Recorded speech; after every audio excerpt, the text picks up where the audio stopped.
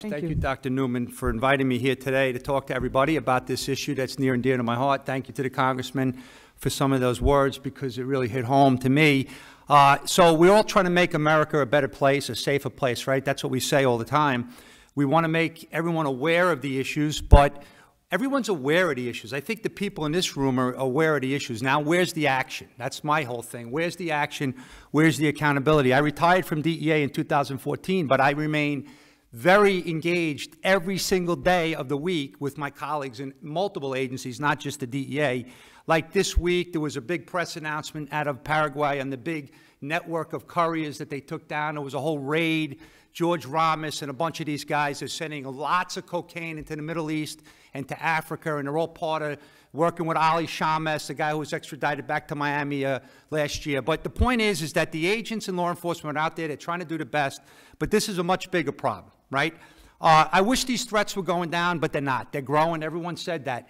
The congressman said where evil meets evil, right? But when are we going to meet this? When are we going to deal with this? When are we going to stop talking about it? I'm sick of coming to these conferences and talking. I like to talk. I'm from New York. I could talk all day, but I hate talking about this topic. I have kids. We all have kids, friends, and all that stuff, and we see what's going on.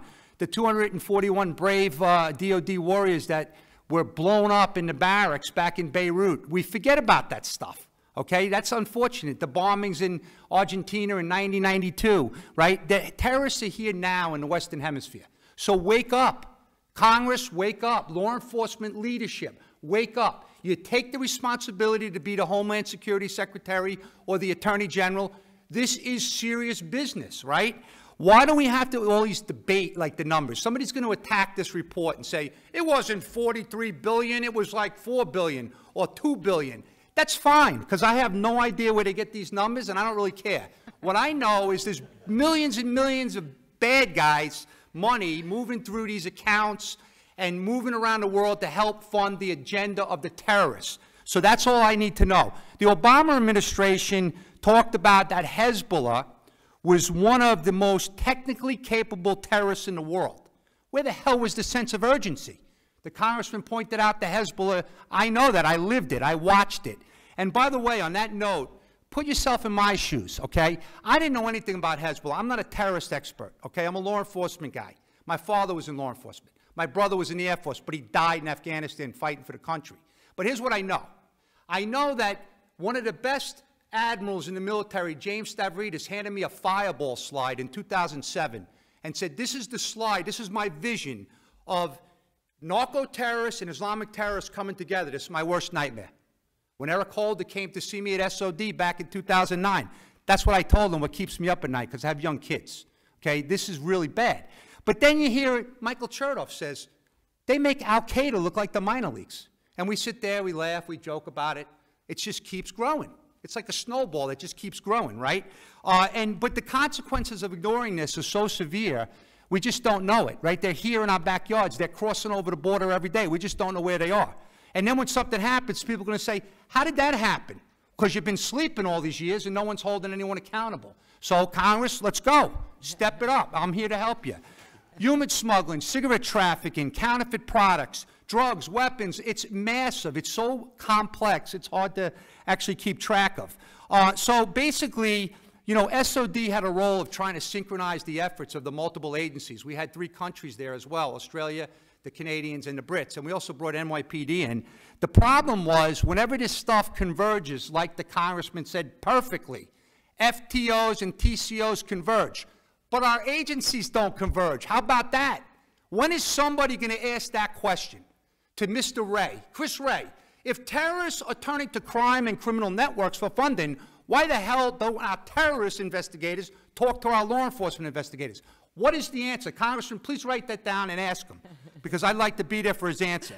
Okay? Look at the Boston bombing, catastrophic failure of information sharing because of that, and we can talk all day about that off record. Anyway, over the years, we've seen this nexus growing. My last congressional testimony, I took out on Google a 1985 hearing in Congress where they talked about drug trafficking and terrorism were dangerous mix. Are you kidding me? 32 years ago, we're talking about the same stuff today. This is insanity. So we have a great strategy for TOC. Obama's people wrote it. We all participated in the interagency. You could wipe you know what with it, because no one acted on it. Where's the operational implementation plan, and who's held responsible every week for results? No one.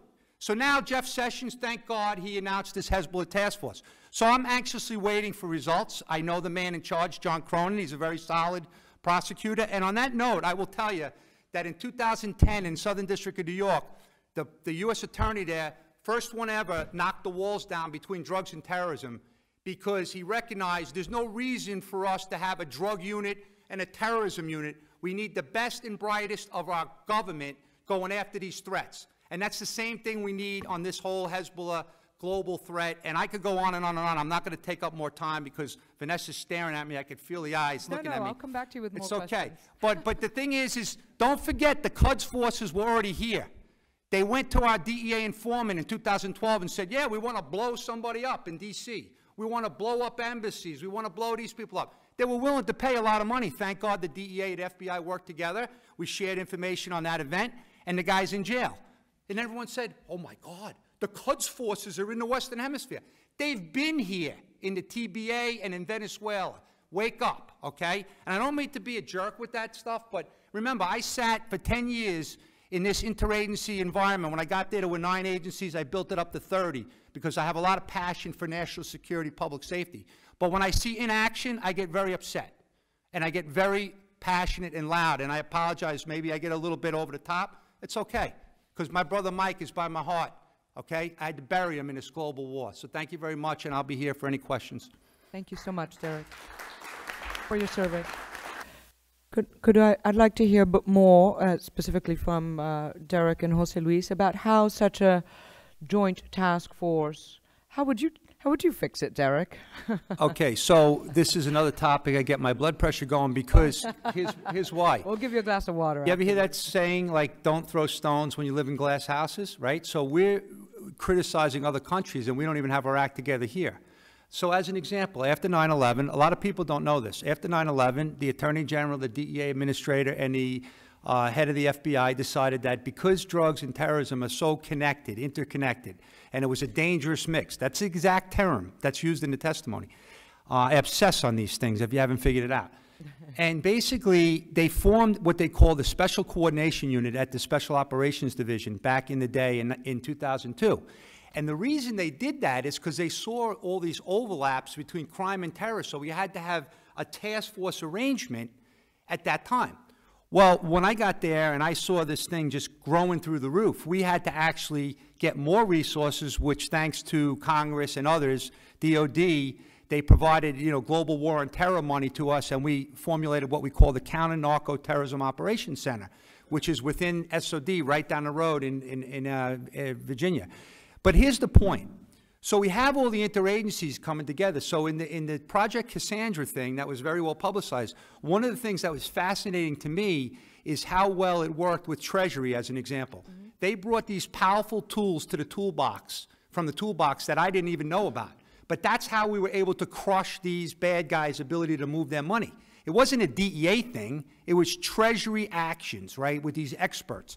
And so what I'm trying to say is that, so you have these task force arrangements already set up, but what's missing is the accountability. So what do we do in this country? Is we build new centers. Hey, let's build another center because we want to coordinate gangs or we want to coordinate guns or whatever. No, it's all interconnected. We all know it. So why don't we look at the centers that are already working, see what we could do to enhance them, get the resources where everybody's important. See, one of the things in the Beltway, as you all know, right, is SOD is kind of like, well, DEA runs that thing. We don't want to participate. Why not? You got kids at home, right? So if a bomb goes off in the metro and it's kind of like a biological weapon, we're all impacted, right?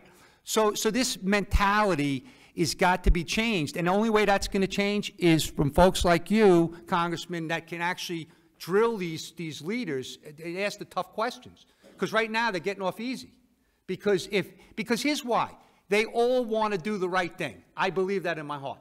The problem is the messaging doesn't go down to the worker bees. And most of those want to do the right thing. But there's these bureaucratic mid-level people that need a sledgehammer over their head, and they need to be held accountable. And you do it one time, and then things change. So now, you get that fixed. Now you use these great countries in the Five Eyes. We already have good relationships with Australia, Canada. Hey, look, the best relations we had at SOD was with Colombia. All these multi-jurisdictional cases were because Colombia was sharing evidence. And we have judicial programs all over the world pursuant to the rule of law. So this is not that hard on the law enforcement side. But I agree with many of the statements that were made. This is much bigger than a law enforcement issue. It's like the drug issue, right? Law enforcement will enforce the laws, but it's all this other stuff that requires a full engagement, which we don't have. So can I just address that only because it brings up a point? Oh, and Jose Luis also. Are you trying to make a comment? Yeah, but please go ahead. Okay. So real quick, so in the Obama administration's transnational crime strategy, which was a national emergency, a priority, everything that we've said, they designated what they called at the time the Threat Mitigation Working Group. It's on the White House website. You can read it. And they designated people to be in charge of that group. And the concept was to bring the interagency together to ensure maximum efficiency and prioritization. It's kind of like you're saying. If each individual agency is measured on certain things, then this is never going to be successful because people are going to do their own thing. That's true. But in that case, it's even worse because once we identified the priorities through the interagency, then we couldn't get the agencies to come together. And then no one did anything about it. So I'm sorry, I always forget names. Stewart. In Stewart's response, if the people above then turn around and say, wait a minute, time out. Who's in charge of that threat mitigation working group? Let's bring him in and start grilling him on how this can happen under his leadership. Then you'll see things changing. But they don't ask those questions.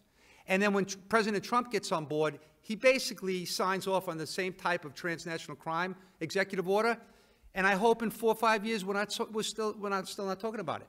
So until somebody starts hitting them hard with the questions about the results and the accountability. So in that Project Cassandra, we actually had about 300 businesses in our country sending used cars to West Africa to sell to support Hezbollah, a global terrorist group.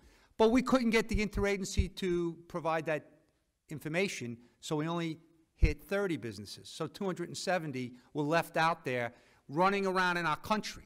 Then you read all these potential sleeper cell reports. Well, maybe some of those businesses will be sleeper cells if Iran and Israel start going at it. But they're right here in our country. So until the tough questions, Stuart, I'm sorry, I remember your name this time. See, I'm bad at names. Remember that time at the FDD event? Same thing. So you got to have people above holding people accountable. We always talk about accountability, but there is none. Sorry. Derek, I'd like to say something, only because it's kind of like a closing thought, just because, like, you know, I went to college. I never consider myself like a genius or whatever, like these guys on the panel, or my friend EO over there, because that guy is smart. But can you guys do me a favor and just ask this question to whoever you can ask it to? If everyone is saying how terrorists are tapping into the criminal networks for their funding, why is our system in the U.S. still broken? Why? I can't accept that. I'm sorry. And what I mean by that is we have our JTTFs, which do tremendous work. So if you're a criminal investigator, everybody's trained that the criminal investigator must coordinate with the JTTFs when you have any information on terrorism. So if I'm working a drug case and the guy says, hey, I want to blow up the Sears Tower tomorrow, immediately you're going to notify the JTTF, and the FBI and the intel community are going to do a good job and investigate that. That's not a problem. 99 point, and that's what happened in the Quds Force case. The DEA went right to the FBI. FBI did a great job, and they took down that guy. But in reverse, it's a disaster. So you're working a terror inquiry. You check the box of this guy's not a terrorism, and you don't tap into the resources of the law enforcement, criminal investigators, and the intelligence.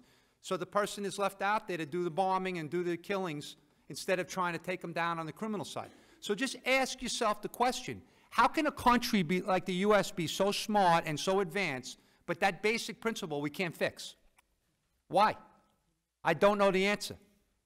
I really don't. If you study all of these cases, it's too secret, we can't pass it to the state and locals, it's too secret, this guy's not cleared. That's a bunch of BS because we're in this together and our country's going to get destroyed if we don't start sharing the information, and people have to be held accountable. So that's my closing thoughts on the point.